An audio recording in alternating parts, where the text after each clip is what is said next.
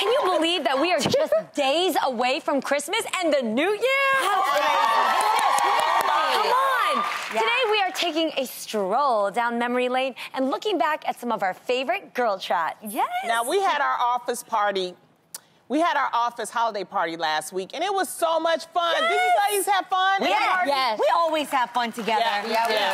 It was a good time, I tell you. But remember, we heard that Jezebel was reporting that some companies are actually considering canceling their holiday parties this year due to the growing number of harassment stories that have been in the news lately. So one San Francisco design company director reportedly canceled his company's holiday party in fears that even something like flirting could get out of hand. And we had a lot of thoughts about this, so take a look, y'all. I feel like don't cancel the party. Cancel not knowing how to act. There's nothing wrong with the holiday party. There's something wrong with a person that doesn't know how to control themselves enough to attend a holiday party. Yes. And I actually almost think it puts people on blast. Like, if you don't, like, I think this is the thing. We all should continue to do the things that we want to do. Continue to celebrate, continue to enjoy each other. And guess what? The climate is different because like Tam has said, everybody is now accountable. Yes. You have to be you're held accountable. And I think it's great. And you... One rotten apple shouldn't ruin the whole batch, right? Absolutely. Like, you shouldn't have one person who can't, like, get it together, who has no sense of self-control or respect for themselves to ruin it for everybody else, because a company party is actually important for the company's morale. You want your people to like each other, to get to know each other, and to just let loose after such a year. Absolutely. That's why I like holiday parties. I mean, I think it's all about finding a balance. I mean, when we have our Christmas party, a wrap party, we have a good time. You know, I get a little loose. I have fun. I dance. How? I dance. I have, You've seen me. Yo, right? Tamara, no. We get down. When Tamara and Adam hit the dance floor after a couple of drinks, it looks like, seriously, no. And Adam can dance, right? No, you guys Adam can dance. Yes, you do. Okay. But there's a certain point where, like, the bump and grind, We did a tasteful bump and grind. We did. We were in sync, at least, because you know how some people are just, like, crazy. Do you know what a tasteful bump and grind is? I know. She Drunk? don't even know what a bump and grind. I do. I wasn't tasteful. A taste? There's no such thing Yes, as there tasteful is. bump and What is grind. a tasteful bump and grind compared to a ratchet bump and grind? It's at least we were, like, in sync with it, and we were smooth. We weren't, like... Okay. She's saying the difference between this versus this. There's a difference. We didn't do that. I do want to say something about the office party, though, and I think we're losing the message is that it's not about sex. It's about power when it comes to these abuses that are happening. So you canceling the party is not going to stop that. I mean, I think you're hurting the innocent people, the people that just want to have a good time. So I don't think that you should cancel it. It's always about power when it's people like that that abuse other people. Correct. Not about the sex. It's not about the sex. Absolutely. Also, this is going to sound weird because I'm not saying we should go out there and be the bait to catch these people. Nobody is saying that. Right. But I will say that we should continue to do what we'd normally do. And if you act a fool, speak up. This is the time. Somebody acts inappropriate. At the same time, I don't think that we should take everything as inappropriate. Sometimes people be flattering themselves. I was just offering you a drink. I'm not trying to kick it to you. You know? Yeah, it's funny because I was before we were about to start the show, we have our sound stage manager, Chris. And so he was, he always tells us when to go. And I hugged him. And I said, and I had to check I said, this is just a hug. I'm not trying to, you know, and he started laughing because we're like that. It's funny how now we're becoming in this climate that we can't show love to each other and not, you know, people take it inappropriate. the wrong way. So it's like, let's still show love. It's difficult. It's difficult, and there is, it can be confusing, and it can be, that face you just made is the perfect of how it can feel. Because we got that light that keeps us. Yeah. Oh, there's a light that's flickering. Our Friday disco light is just doesn't want to stop. Yeah, doesn't want to turn off. Oh, are you those people that quickly get distracted by peripherals? Like... Well, you know why? Because when I'm doing my stand-up, if I see anything that's funny, it gets my attention, so I have to check it out. That's why I keep... It's just a, it's a protection thing for me and my audience. If I see, like, if somebody got up, I will see you.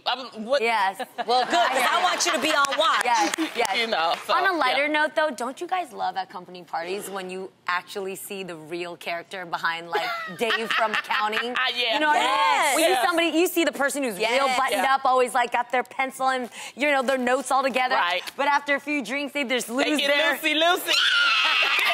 That guy? I like that. You know what I mean? Yes. Yeah, and I love it. Before, when I was single, we had a very fun time with actually someone from the legal department here who was super fun. Oh, yes. My God. I remember that. But we didn't... I embarrassed myself, but that's a whole other conversation. Well, Adrian didn't know who that person was, and it wasn't somebody from our legal. It was like the head of the people from our legal. Yes. But we didn't know either because we don't get to see everybody behind, you know, the office and the titles. Yes. And there Adrian was after 1 a.m., which you know nothing good happens after 1 a.m. But Adrian's leg came up real high, and it was wait, we were dancing, we were like having fun, was bumping and then we fell on the dance floor. Lonnie was helping us. Your leg was that high, you felt that? It was right here. So that's the, that's the tip, though. If we're gonna take away something from this, you know who you dancing with and partying with at the office party, because you don't want to get too turned up that you with the extra boss and say the wrong thing. Yes. You know, but the great thing was, he was game, I was game. It was all in fun. We had a great time. Right. He, what is that called? It wasn't unsolicited. Right. It wasn't like it was like, come on, baby. Wait, you guys hear that? Okay. You guys, it's the sound of our hotline bling ringing. Yes, that means that we have to interrupt. Yes. That just means that we have to interrupt Girl Chat right now because I'm being told by our real representatives that we have a real fan on the line. Lonnie, shut up. Caller, are you there? We got two. Oh my gosh.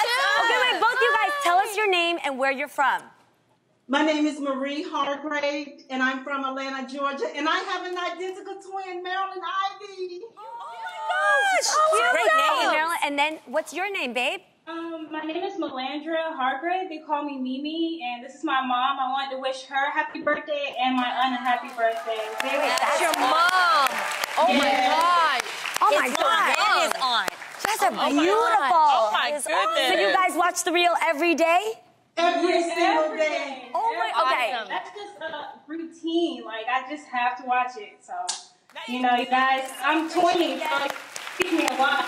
You said it's your mom's birthday? No, it's his. Her birthday was on 11/11.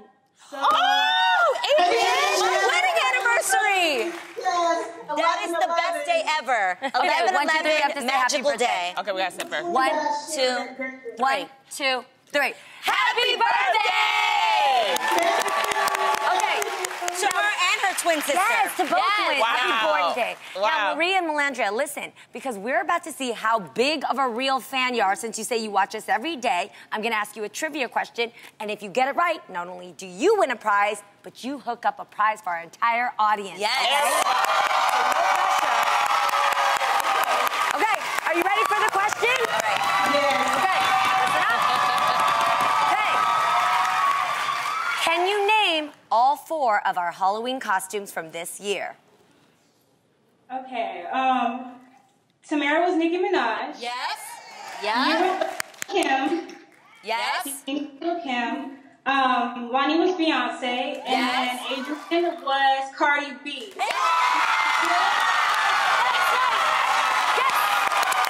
You know, this is so good. Wait a minute. What? I was pregnant, Beyonce, but I'll give it to you. Shut up. She's silly. Don't even listen to her. Okay, Melandra, Marie, Oh listen my up. gosh. Organic to Green is an innovative health and beauty lifestyle company that provides handcrafted organic formulas. They have so many great sustainable beauty products like Rainforest Organic Sugar Scrub, fragrance-free coconut oil, and Air Eucalyptus Aromatherapy Spray. And because you answered correctly, you and our audience, and you and everyone in our audience are going home with a set of Organic to Green products.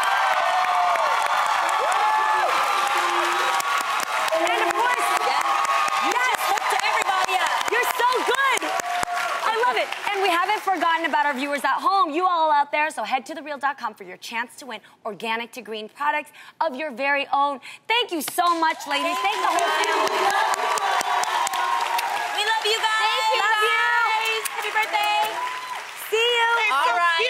Cute. So cute. Okay, let's Very jump cute. right back into some. Yeah, let's do it. Okay. All right. So, if you do end up partying with coworkers, try to refrain from giving them any sexy nicknames. Unless, of course, you're actually dating them. Oh. Yes. In fact, a recent story on Madame Noir asked the question, is it okay for someone to call you baby or honey after only dating them for a short period of time? One woman in the article claimed that she only had 2 dates with a guy, that he's already texting her, "How are you, babe?" So, ladies, how long do you think you should date someone before you start giving them cute nicknames? What do you think? I think there's even a difference, honestly, between babe and baby. I know that I even have girlfriends that I'm like, hey, babe, how are you? Like, that's like a little bit more casual. Yes. Saying baby to me is a bit deeper. And my only concern with that is if you use that too freely, you're not just using that on me. Yeah. You've probably used that on everybody. Hey, baby, what's up, baby? Yeah. And it just makes me think you don't know my name. Like, no, I'm not being funny. There are guys that use the word baby just in case, like, if they're multi-dating, as Lonnie encourages, they might not, know who you are. They might, if they're dating Lonnie, Jeannie. I call everybody boo-boo, and I don't know their name. That is true. I'm like, my boo-boo. Yeah. I don't care. I like doing that, though. Even though you say, Adrienne, that it almost like normalizes it, I like calling people by endearing titles. Like, hey, love, or what's up, boo, or, I think it's just a difference when you want somebody to know that you like them a little differently, then you're going to be like, what's up, Yeah, but when daddy? I'm having sex, I call him by his name, though. Huh? Yeah. Say that again. When I'm having She doesn't sex, say daddy. Yeah, I call them by their name because I want them to know I know their name. Oh. That brings a whole new definition to the Destiny's Child song, Say My Name. Yeah. Okay, well.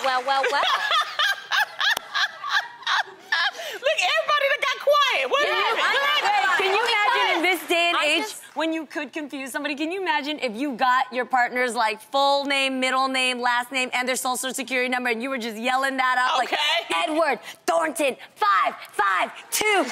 Not even social security.